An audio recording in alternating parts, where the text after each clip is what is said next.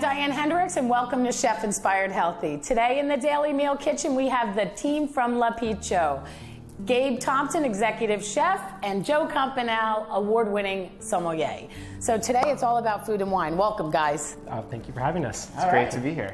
Yeah, it's really exciting. So we're talking about pairing food and wine, and we have 3 delicious dishes that are surprisingly light. So we want to talk all about that in a very quick 4 minutes here. Grilled mahi-mahi with a summer bean salad, also grilled summer beans with a preserved lemon dressing, a little bit of pancetta. What wine are we pairing this with, and why? Okay, we have a great rosé wine from Abruzzo. It's a Cerasuolo, made from the Montepulciano grape. It's a little bit of a fuller-bodied rosé. I love rosé with this dish because you get a lot of great char flavor from the grill. Also, the pancetta can stand up to a little bit of a fuller-bodied wine. Super dry, earthy rosé. It's really food-friendly. It's dry, and it's got I taste some citrus in there. Citrus is always a good flavor to pair with I think any food, but especially fish. That is so good. Oh, good. What's in the sauce again? It's so yummy. It's a little lemon juice, olive oil, and preserved lemon. That's it? Yeah. What we have here is, it's summertime, you barbecue outside, you're having that kind of fun.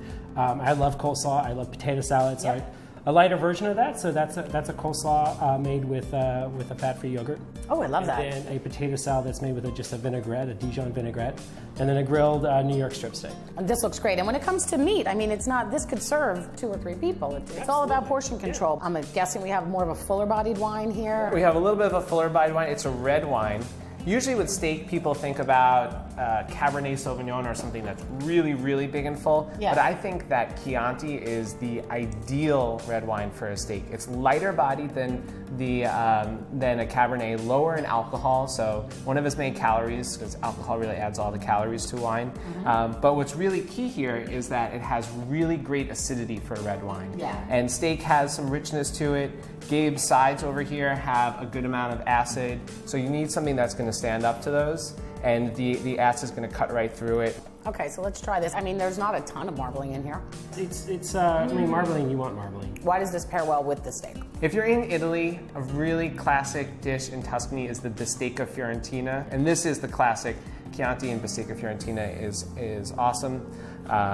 Like I said, it's a flavorful, it's a really flavorful red wine, so the steak isn't going to overpower it. Steak's one of the most flavorful foods. It's got my favorite grape in it, Sangiovese. Okay, so let's move on to our 3rd and final dish. Linguine and clams. So super simple. We saute garlic, some clams, white wine. The clams open up, they release their own juices and help form a sauce. We finish with a little bit of olive oil and some mint and black pepper. My son pretty much only eats pasta. Let's talk about the wine. This looks like a very simple dish, but it has a ton of flavor. So obviously it's a white wine dish. It's shellfish. There's white wine that's cooked in the pasta, but you need a white wine that has a lot of flavor to it. The acidity, again, is going to cut through the richness of the olive oil and the shellfish, make you want to take another bite. So this one I really love. It's the Fiano di Avellino from Campania.